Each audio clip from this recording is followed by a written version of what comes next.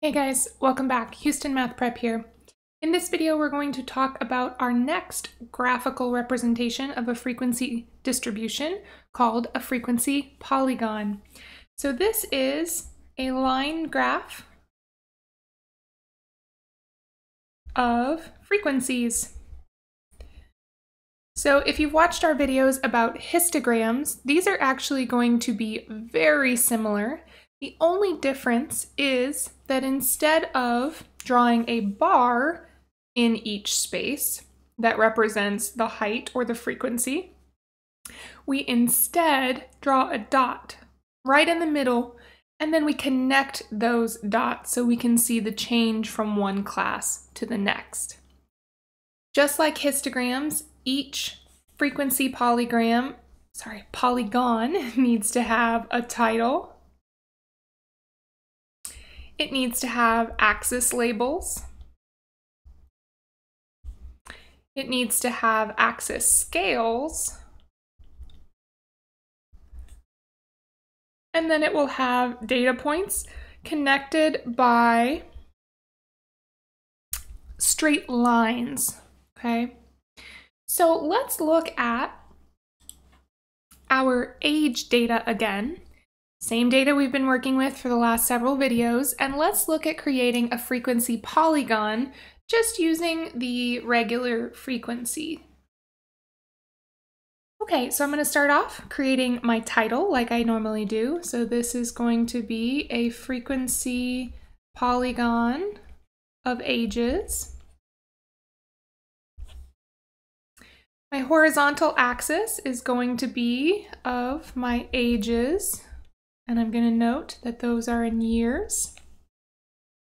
And my vertical axis is going to be my frequency.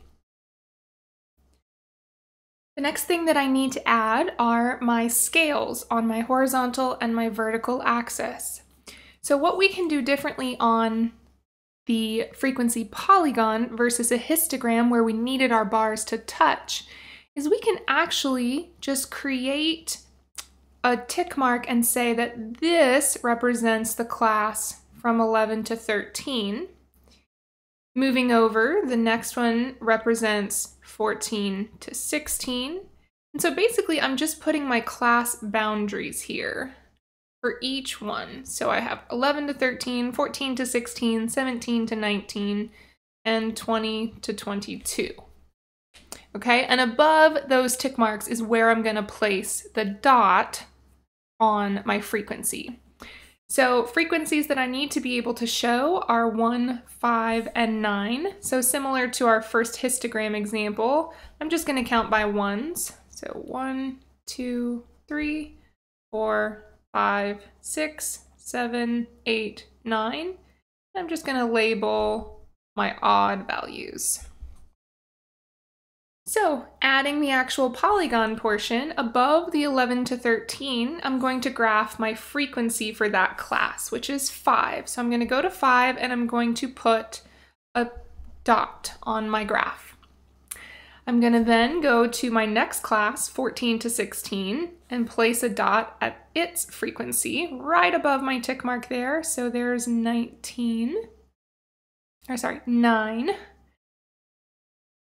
Next one, 17 to 19, also has 9 as its frequency. So I'm going to go ahead and put my dot there. And then my last one has a frequency of 1. So way down here, right above my tick mark at a height of 1. I'm then going to go in and I'm going to connect my dots with straight lines. So a straight line from dot 1 to 2, straight line from dot 2 to 3, and straight line from dot 3 to 4. And that is a frequency polygon for my age data. All right, guys, catch you in the next video.